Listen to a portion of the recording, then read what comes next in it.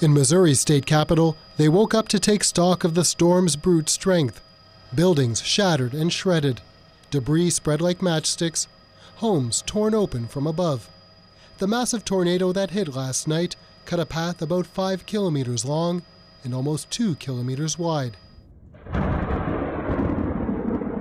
It hit just before midnight, the accompanying lightning giving residents a brief glimpse of the destructive force that was about to lay waste to their town. Within 30 seconds of me waking up, getting downstairs, I heard the strongest winds I've ever heard in my life. And objects, sticks, wind, anything hitting the house, the windows, in the room we were hiding in downstairs. After it was over, Casey Bull went to check on family members and realized what he had survived. Went upstairs because it sounded like a train had hit the house, make sure Grandpa was okay since he's still upstairs. Went upstairs, checked on Grandpa, looked in the back spare bedroom. The corner of the house was gone.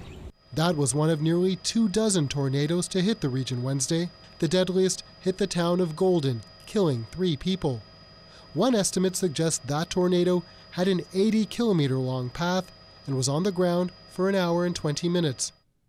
Satellite imagery shows the power of the storms across Missouri, part of a system that for several days has pounded the Midwest with torrential rains and twisters.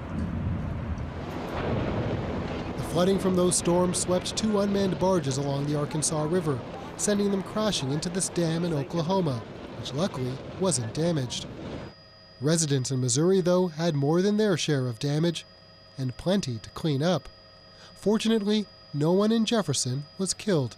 We're very, very thankful that it happened at night when most people were likely, at home and they heard the outdoor warning sirens. But while the tornadoes have passed, the danger isn't over.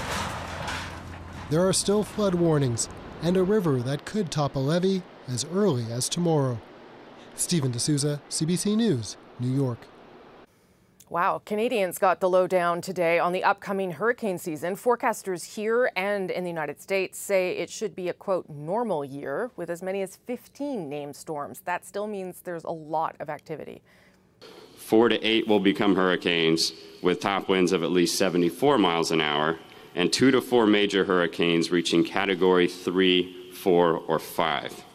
And they warn it's not always wind that causes the most damage. The real danger comes from the storm surge and then the flooding. That was the case last year with 2 major hurricanes, Michael and Florence. Together, they killed dozens of people in the U.S. and caused billions of dollars in damages.